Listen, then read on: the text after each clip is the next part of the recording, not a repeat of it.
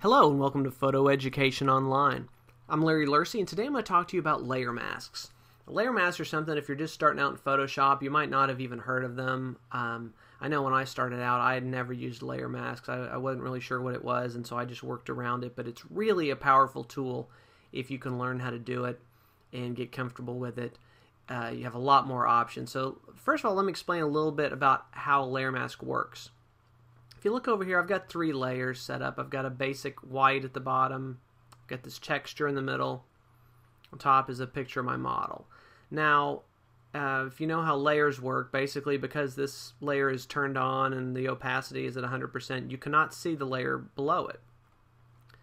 And what the layer mask does, it allows you to see through this layer down to the next layer. Here's how we would use it. Let's say you wanted to take this model and have her on this background instead of the gray.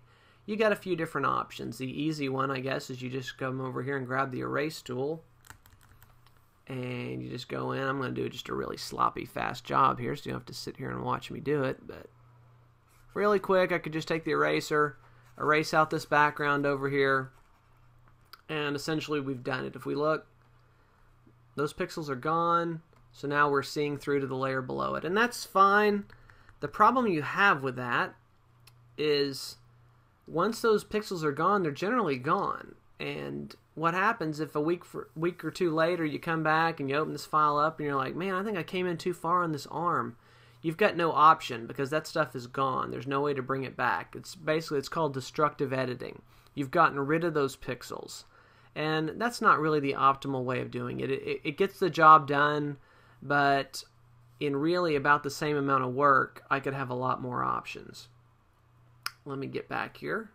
Start over again.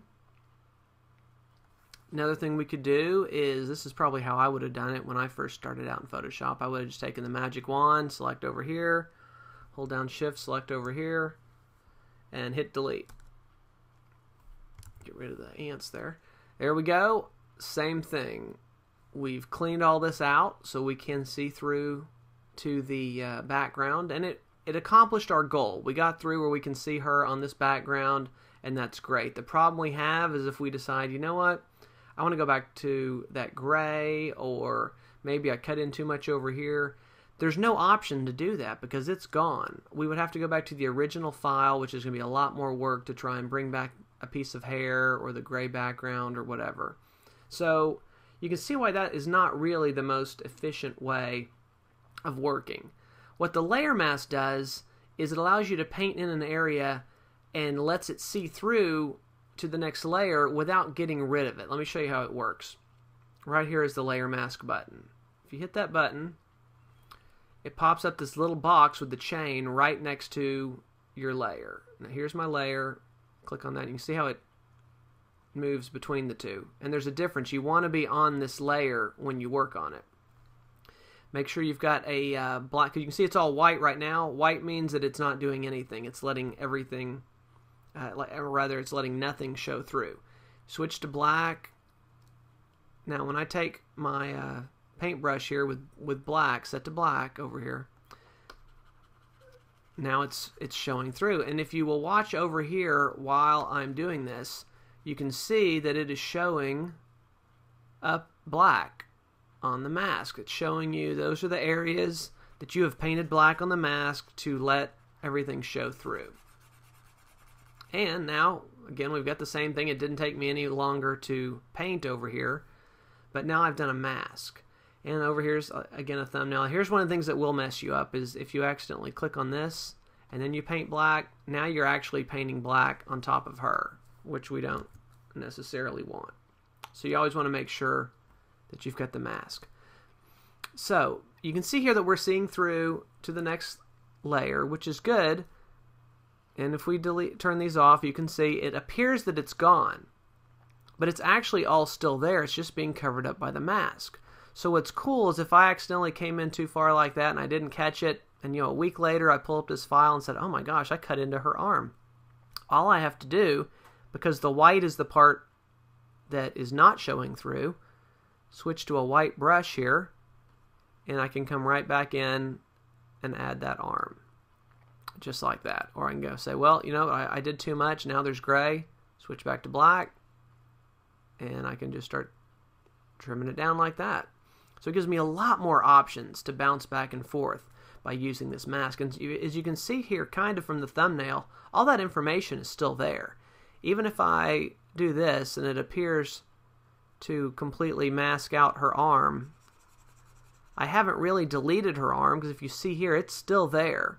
It's just being hidden by the mask. All I have to do is switch to white, and I can bring the arm back, just like that. So it's really a lot more powerful to do it that way. And one of the things you can also do, which is kind of cool little thing with masks, let me get back to my original again, is let's say you, we'll just take the lasso tool and go through and do a really quick sloppy selection of her.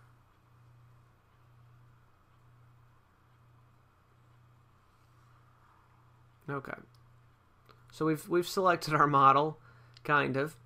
Now, if while she's selected, you'd go in here and hit this layer mask button, it automatically reads your selection and builds a mask based on that. Now all I have to do, switch to my black brush and go in here and start cleaning up the gray areas, you know, like that. And again, if I cut off, went too far on the arm, switch to the white, and go back and forth.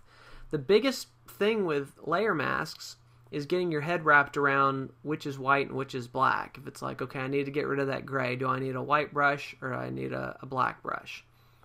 And once you get to, okay, black is what gets rid of the stuff, white is what brings it back, then it's a little easier. But that'll confuse you sometimes.